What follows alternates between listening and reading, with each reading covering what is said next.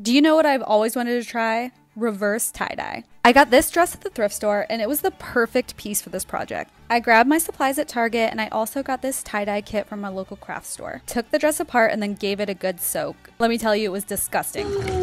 What?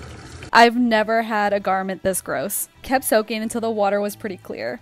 After the pieces dried, the skirt was ready to be bleached. I used bleach, rubber bands, a spray bottle, and these disposable baking tins. Also rubber gloves. I filled my spray bottle, prepared my skirt, and sprayed the bleach everywhere. In process, it looked like this, like a big booger. My tie-dye kit came with soda ash, and I mixed that with water. After I rinsed all the bleach out from the skirt, I put it in the soda ash mix for about 20 minutes.